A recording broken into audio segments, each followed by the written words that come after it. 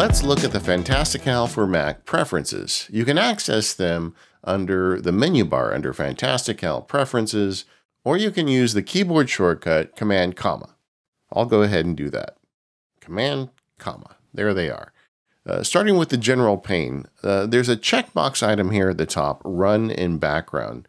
This allows Fantastical to sync, show notifications, and show the mini window even when Fantastical is quit. Definitely check that if you're going to use Fantastical. That way you've got a fully operating calendar sync going on, even from the mini window up in the menu bar when the application is closed. You can also pick the default calendar and task list and the default event duration. By default, that's 1 hour. I usually like to make it 30 minutes. If a meeting is going to take an hour, it needs to earn it in my book. Start the week on. You can say today or selected day, and this is when you're showing the week view. I keep that today. You start the month view on the first week of the month. Start the week on. You can choose any day of the week to start the week on. I prefer Monday. I think the default is Sunday. And when showing the week view, there is a default of 7 days per week. I did explain in one of the videos, however, the way I use that with 14 days a week in the full screen view. Likewise, you can have weeks per month and what time the day starts at. So if you're an early riser, you can start your day at 6. If you're tight on screen real estate, you can have Fantastical only show the day start to end hours. I actually keep that turned off. And you can also compress how many hours it shows on the screen at a time. I like to keep it at 19. This button opens the date and time formats preference in the Mac operating system, and you can set your own custom keyboard shortcut to trigger the mini window. For years, I've used Control-Option-Command-F, and at this point for me, it's second nature. Fantastical also has some great user interface sounds. You can turn them off or on in this pane. Now let's move to the appearance pane. This is where Fantastical keeps all of the appearance settings.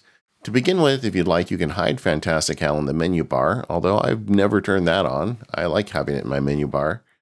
You also have control over the list shows items. So I have it set to all days, but it could be selected day or selected day and the next day.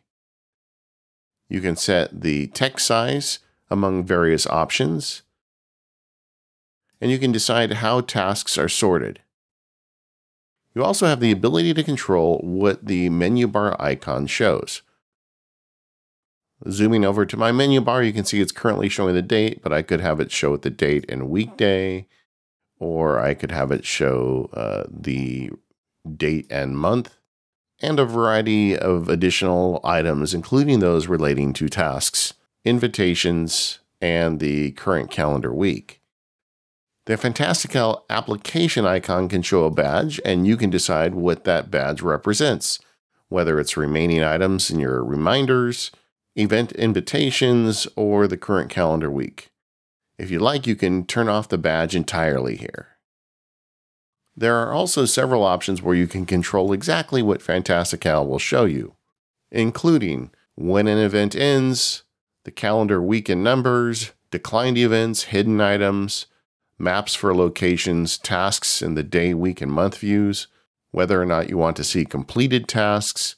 You can turn on the ability to combine identical events, which I've covered in another video in this series. You can organize tasks by lists. You can show multi-day events in the all-day section and show upcoming events in the status bar. You can also use the color menu bar icon if you'd like. If you want some color in your menu bar, tick that box. And there's also a light theme for Fantastical. If you just click that, you can see that the background dark area just got light. Now let's look at the Accounts Preference pane.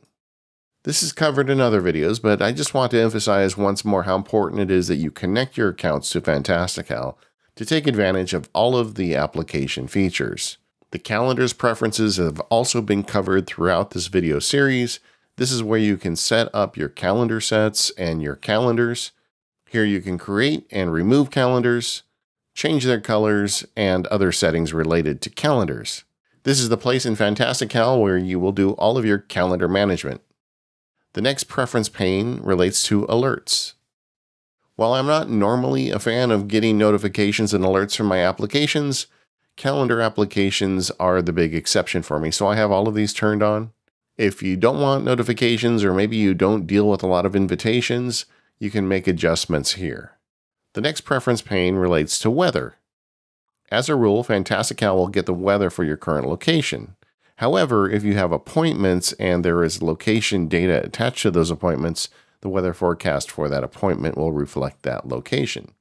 Either way, if you want to change the location, this is the place you do it. Next are the advanced preferences. Here you can choose how Fantastical opens maps, whether you want to use Google Maps or Apple Maps. You may have noticed throughout this video series that every time I added a new event, Fantastical then went back to today. That's a preference that I like and I keep turned on. Time zone override is something I discussed in the time zone support video, but if you want to override the existing time zone, this is the place you can do. Likewise, there is a second time zone display in the day and week view. In fact, you can see it right here in the background in the week view. You can turn that off if you want with this preference right here.